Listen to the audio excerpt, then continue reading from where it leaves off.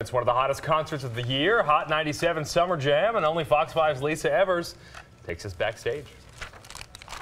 We've got an exclusive backstage all-access pass to the biggest hip-hop concert in the world, Hot 97 Summer Jam. And wait till you see who's here and who we caught up with.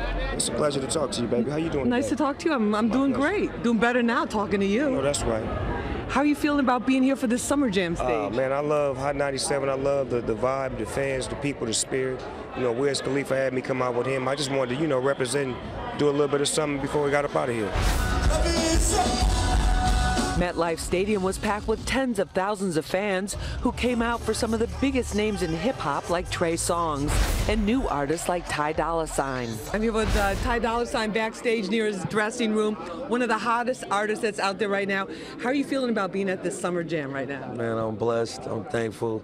God is great. We're about to tear this thing up. For the Roots, it was a first. People were really excited to see you guys here at Summer Jam. How did it feel being out there? I think it was good for first timers.